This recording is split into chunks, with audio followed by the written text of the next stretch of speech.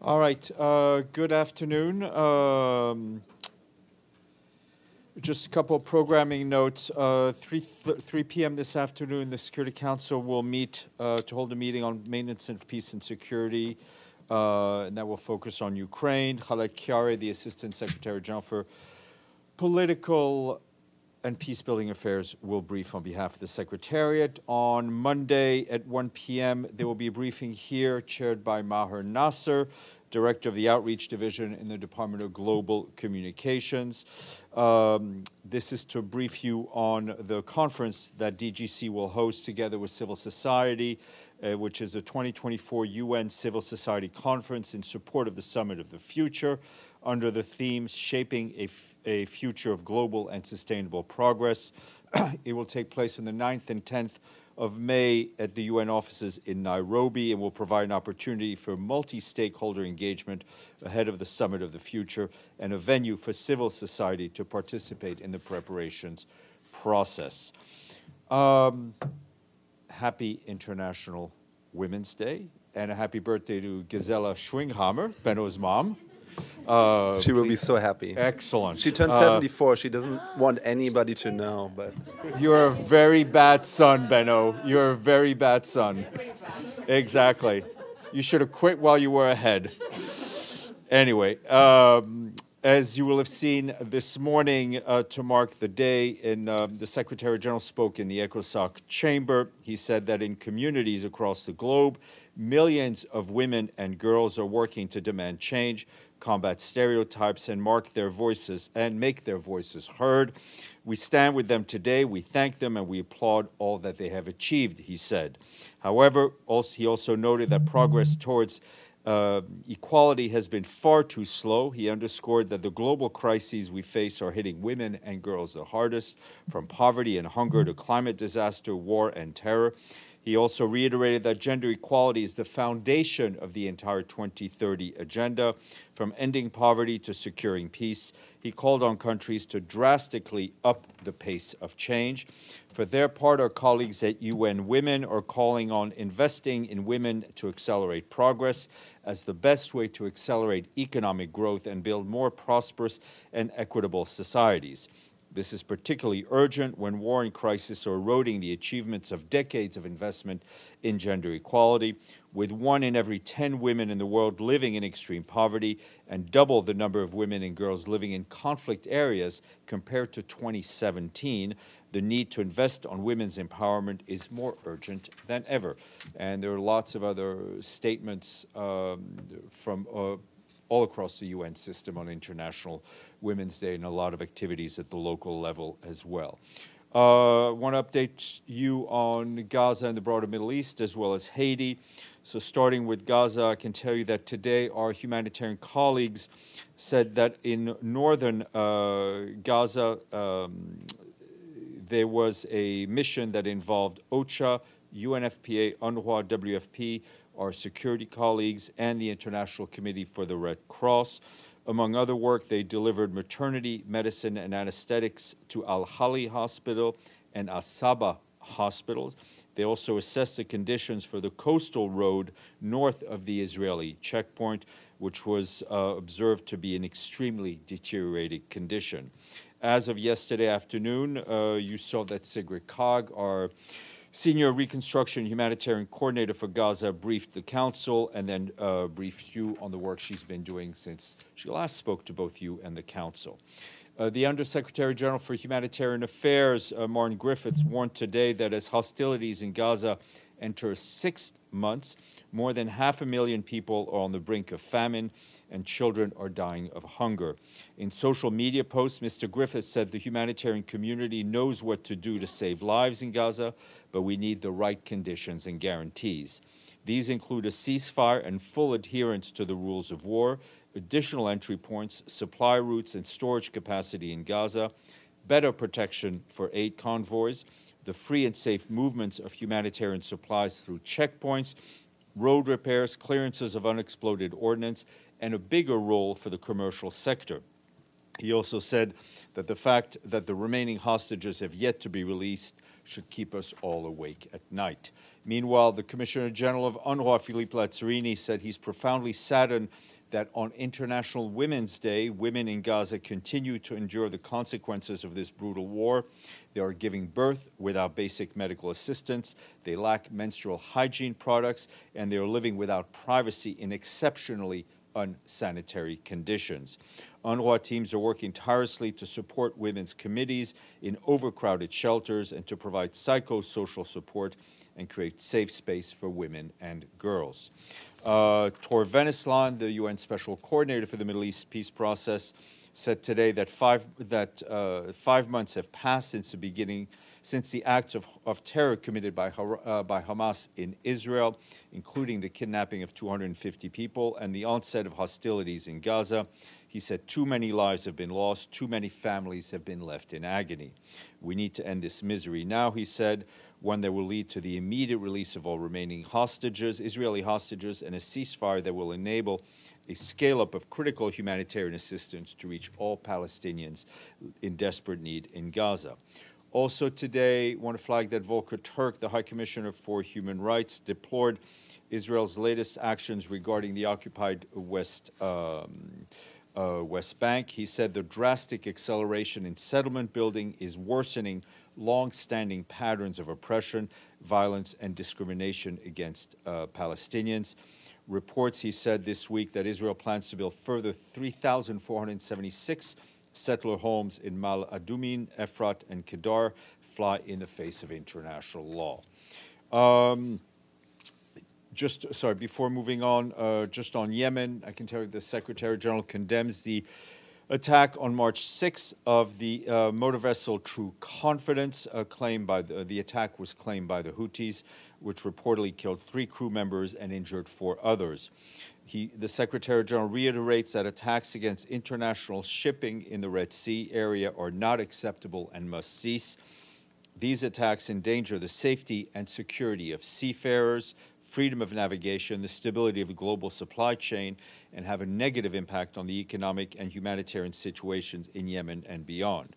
The Secretary General underscores that the UN Security Council Resolution 2722 must be respected in its entirety.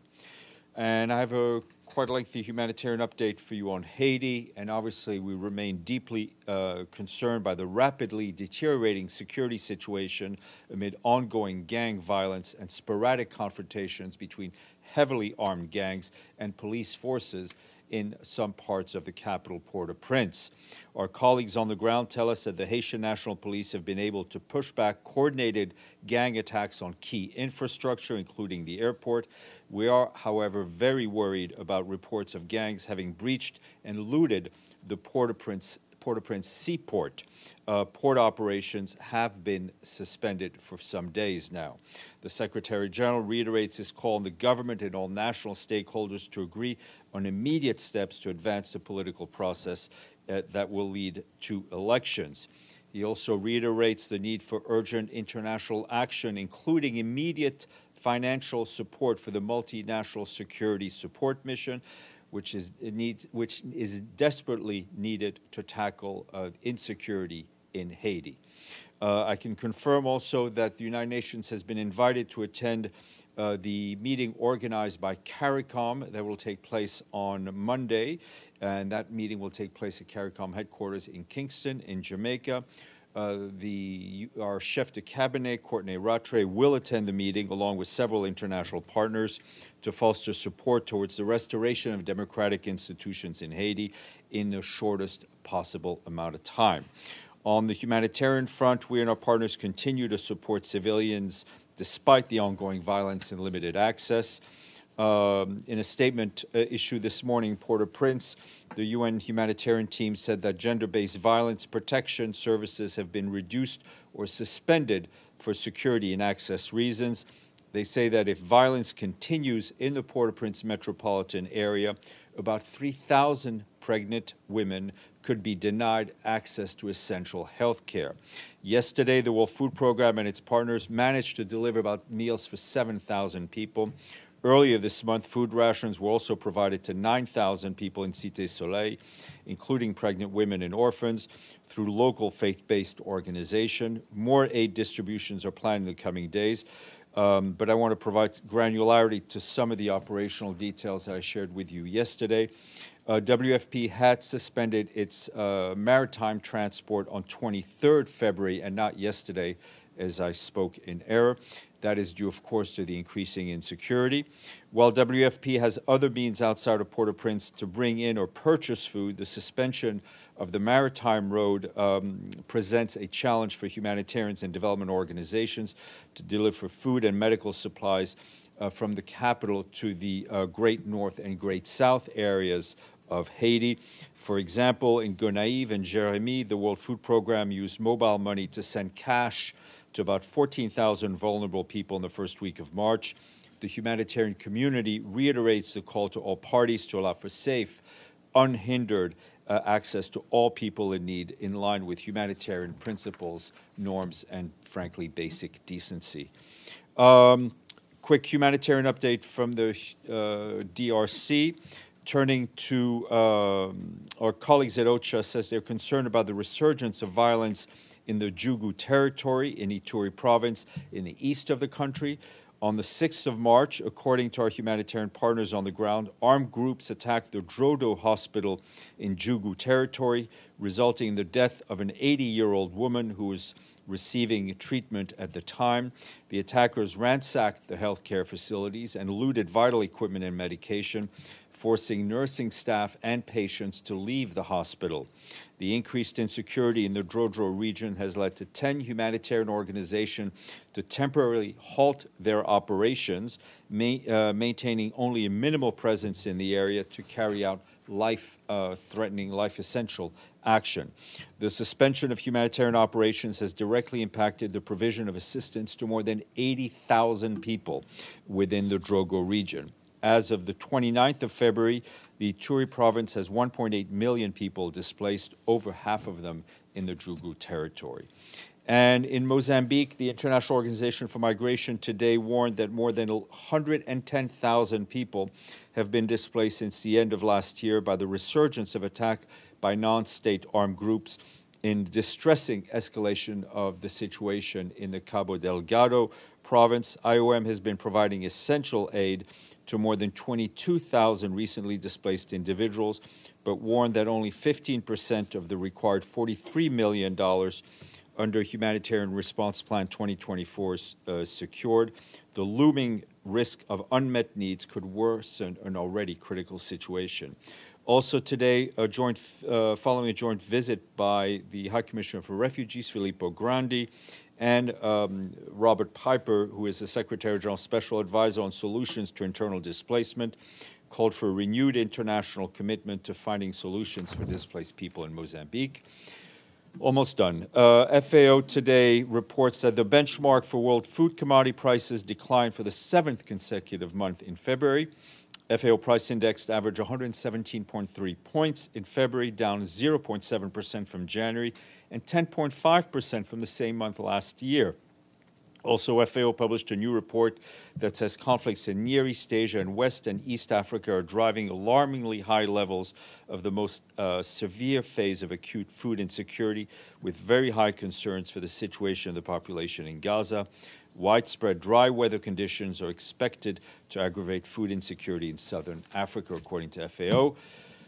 2 countries paid in full. The first check came from a Caribbean nation. It's not an island nation because it shares its island with another country. Yes, Dominican Republic. Okay. We thank our friends in Santo Domingo. What? I don't want. Second, while not an island, this country gets its name from an indigenous word which means land of many waters. It is in South America. It is bordered by the Atlantic to the north, Brazil to the south and southwest, and Venezuela to the west, and Suriname to the east. Guyana. All right. We also thank our friends in Georgetown. I think, Edie, you did win. Sorry? Okay, all right, Edie, then Maggie. So, it's cumulative. Steph, a couple of follow-ups on Haiti, and then another question. On Haiti, does the UN know whether Ariel Henry is still in Puerto Rico? And can we get updates on whether the multinational support force trust fund has gotten any more money from the appeals, and is there any update on a date that it might deploy? No update on possible deployments. I'm not aware of any big jump in money, but we will check. And your first question, Ariel Henry, as last we've heard, he's remains in Puerto Rico, but that's what I read in the media, frankly. And a second question, President Zelensky of Ukraine is in Turkey, and I wondered if one of the issues that he may be talking to the Turkish government about is the restoration of the Black Sea Grain Initiative. He is indeed in Turkey, and I think that sounds like a great, he's, we are aware of these talks. Let me rephrase. We're aware of these talks, but I think it's best to ask to the participant of the talks what is being discussed. Margaret. I also would like to wish Mrs. Schwinghammer a happy birthday. Okay. Mama Schwinghammer. Also on Haiti, does the chef de cabinet expect to see Prime Minister Henry in Kingston? I mean, let's. I think we're not involved, nor do we control Mr. Henry's whereabouts.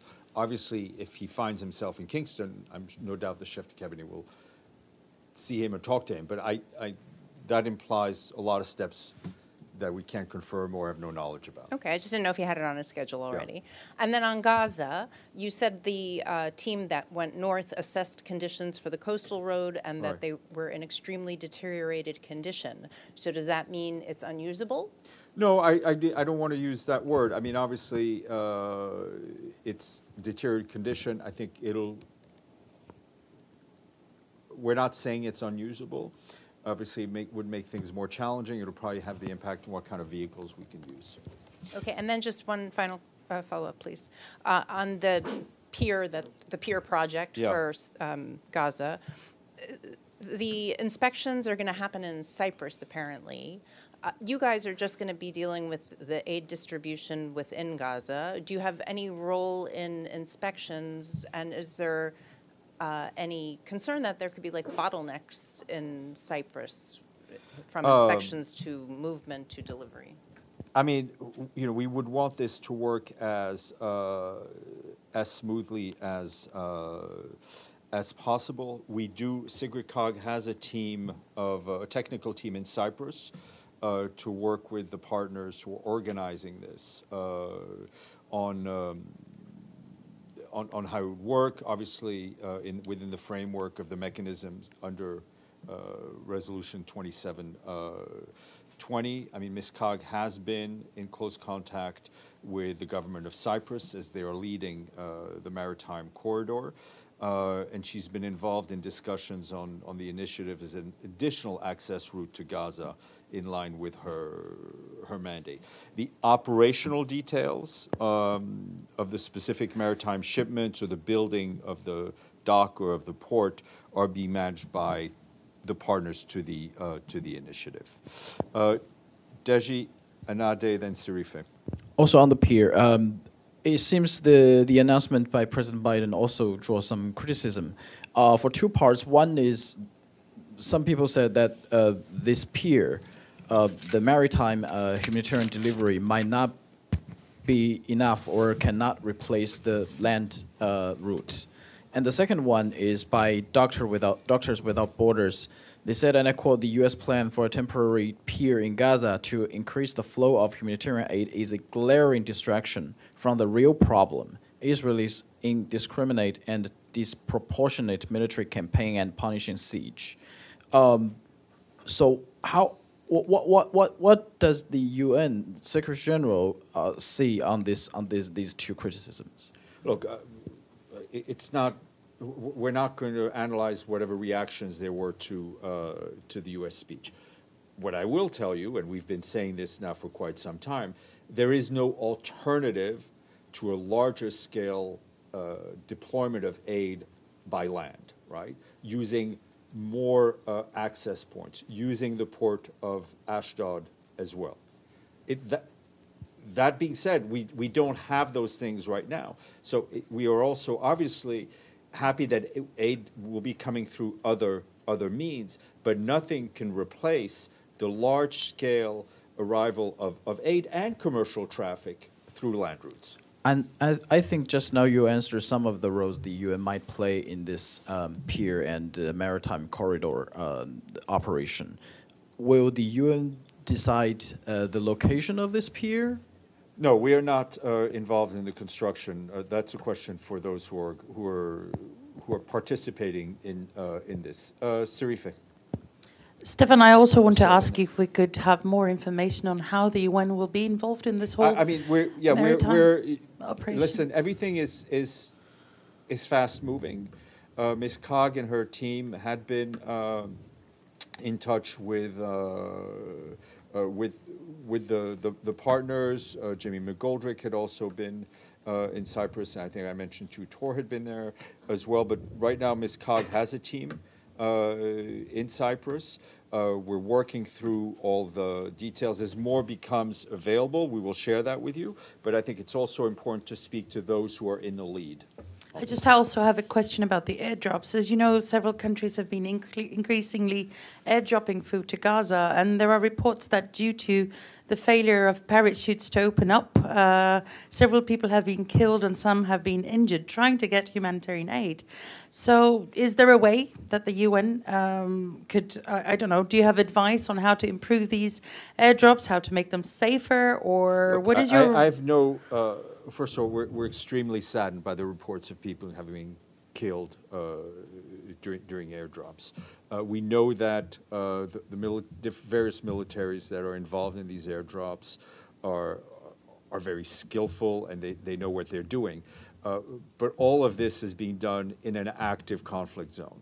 This yet should be a reminder of why we need an immediate humanitarian ceasefire, why we need more access by road, why we need better coordination with the Israeli authorities and better deconfliction. This is just what this tragic exit is a symptom of the fact that we do not have an environment in which we can do large-scale, predictable humanitarian delivery. Do you have any information about the incident? Like No, we do not. We do not. Who caused? No, we do not. Thank you. Anade. Thank you. If you don't mind, I'd like to go back to the pier. So you and Ms. Cog have spoken a lot about the UN's involvement and role to get the pier set up, but can we clarify distribution-wise, because it seems to be the issue particularly Jamie McGoldrick was talking about. Once the aid gets in, have anybody spoken about security? I think all of these things are being worked out, and that's one of the reasons Ms. Cog has a team in Cyprus. So can I ask another question? Your distribution reports talk about WHO, they talk about WFP, and aid supplies that they're taking to hospitals at the moment. What role do UNRWA staff have in the distribution of aid within Gaza? Well, UNRWA staff continues to operate where they're able to. They have, from what I understand, they've not had large-scale distribution of aid north of Wadi Gaza.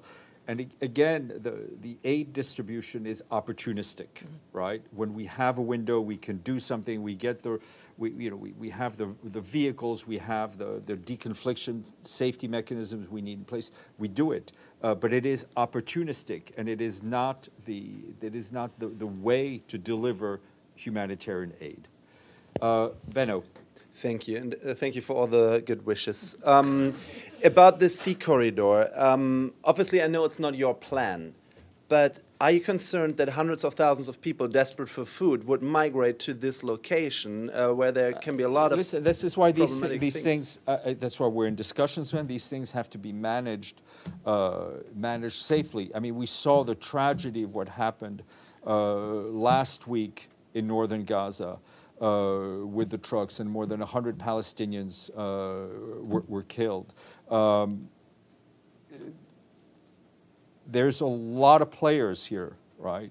And we just need to be coordinated, and aid needs to be delivered in a manner that is safe for those who deliver it, and most importantly, safe for those who need it. So Go you ahead. see it as a challenge. That's what I would I mean, read I into don't it. know what other words you could say, but challenge when describing aid operations in the middle of a conflict.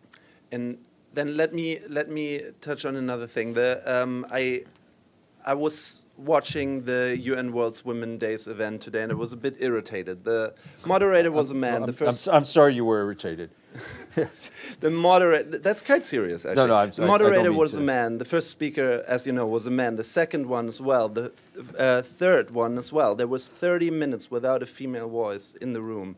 And it's always said men should step aside to be an ally for on the way to equality. Where exactly did that reflect today? I don't think, to be honest, I don't think you were the only person who felt that irritation. Joe, and then Jordan. Thank you. It's been reported that Hamas has rejected the latest 6-month ceasefire proposal that would have been linked to staged releases of hostages in Gaza and Palestinian prisoners in Israel. So my first question is, will the Secretary General specifically call out Hamas for standing in the way of what could be a fairly immediate 6-month ceasefire? And second, does the Secretary General believe that his call for unconditional release of all the hostages and for an immediate humanitarian ceasefire should be considered on separate tracks, or that it would make more sense for them to be linked, like the 6-month ceasefire proposal that Hamas rejected? I'm happy to take a walk with you, Joe, but I will not be led into micromanaging negotiations that are going on with, as we've seen in the media, with Hamas and Egypt and Israel and others. We're not at the table. So it's not for me to, or for the Secretary General to get directly involved. I think he has been very clear that he wants to see all the hostages released. He wants to see a humanitarian ceasefire. He wants greater humanitarian assistance. I think unconditional is unconditional, and I think when he laid out, he's been laying out these messages from the beginning, I think in a very clear manner. But it is obvious to us, and I think to anyone who's reading in the media, that these discussions in the days, just with a few days left before Ramadan, are at an extremely delicate point. And the Secretary General has made his opinion known, but those discussions are ongoing, and I don't want to say anything that would make things even more complicated. So just to be clear, not to try to pin you down. I know, don't. Of course. Yeah. But is what you're saying that the Secretary General, by using the word unconditional release of hostages and immediate humanitarian ceasefire, does not see them linked? He would want the ceasefire even without the release of any hostages. Is that fair to say? No, I would not say it's fair to say. Jordan. I have to come back to the same subject you were discussing. I'm not sure if you have read the statement by Department of State on the corridor between Cyprus and Gaza. They mentioned 9 partners, but they did not mention the United Nations. However, in the second paragraph, they mentioned Ms. Sigrid Kaag. I know, I read it. You read it. And as she said yesterday, that she was actually in Cyprus, and you just also mentioned that she has a team in Cyprus. I did say all this. Now, it's so confusing. I mean, not your answers, but it's like we have to know how things is going to work, because we don't know. Is she part of the UN or what? Why she's mentioned not the United Nations as a big partner with the other 9, Germany, Cyprus, Greece, etc. If you can also talk about. I think listen, we're all confused, right? I mean, it's a very confusing situation. I mean, broadly, it's a very dynamic situation. Things change, but it is clear we are not an operational partner to this sea corridor, right? The Department of State put out a statement which I think was very clear. They're doing this, and they're also in contact with Sigrid Kaag, given she was given a mandate by the Security Council to create a mechanism for the safe and effective and large-scale distribution of aid, not to mention reconstruction. So obviously these partners have gone together. They're mounting an operation. It is only normal that we are then there and talking to them to make sure that all of the efforts, all of the money that will be spent, all the aid that will be sent is delivered in a safe and as coordinated manner as possible. When you say earlier that she has technicians team in Cyprus, don't you think this is part of the operation? No. Okay. One more thing. The UN humanitarian coordinator in Palestine, acting, Jamie. Yes, sir. What is the working relationship between Jamie and Ms. Kaag? Because he went to Gaza and she's the coordinator for Gaza. It's a very good relationship. No, I mean, I don't mean to be. I'm not joking. I mean, they are. He has a mandate. He is the acting resident humanitarian coordinator for the UN on for the occupied Palestinian territory, which includes the West Bank and Gaza. She has a mandate from the Security Council to do what her mandate tells her to do, and the Security Council resolution is very clear. You're not wrong in saying there are a lot of high-level UN players, but I can tell you that they are working in a coordinated manner, and I can also tell you that the Secretary General has told them all extremely clearly to all work well together. And this is the last one on the same subject, please. Who is the boss of Ms. Sigrid Kaag? And who is the boss of Jamie? And who is the boss of Winston? And who is the boss? Can I finish the question? Her terms of reference, she reports to the Secretary General through Martin Griffiths. Mr. McGoldrick, as a lot of UN people, wears many hats. They all work for the Secretary General of the United Nations, Antonio Guterres. Jordan, I'm going to ask you to no, Jordan, I'm going to ask you to pause for a second. I will come back to you. You had a question, yes.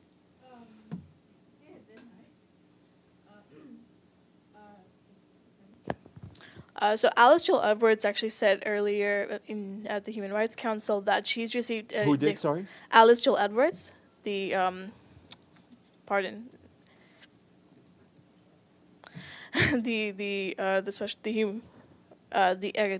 UN expert on torture.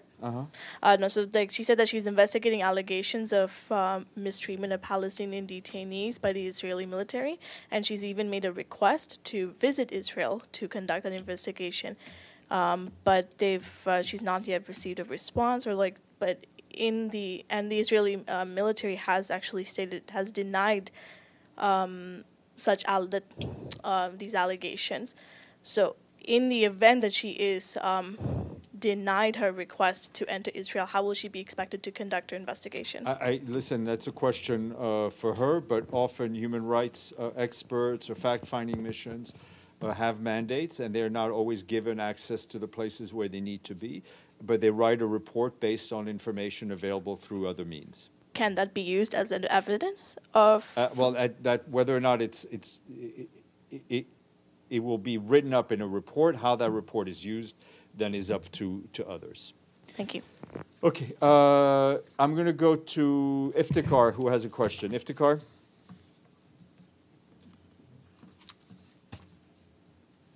Thank you, Steph. My question was for Mr. Lacroix, the Under-Secretary General, but you did not notice me. I'm sorry, Iftikhar. I'm trying to do too many things at once. Okay. Okay. Thank you very much. Okay. Deji, and then Jordan, and then we'll let Monica brief. Just very quick. Does this maritime corridor would carry the humanitarian aids from the UN or others? You can say you don't know. It's fine. I don't know. Okay. Okay. Yes, Jordan. Okay. Ms. Skach also yesterday, she said that there is a plan that Jordan will start going to Gaza through Karam Salim with 100 trucks daily. Yes. And is the UN also part of this? I don't know. I understand there would be some UN aid. I believe it would be trucks with UN aid, but we would have to check. Monica, all yours. Thank you. Happy Friday, y'all.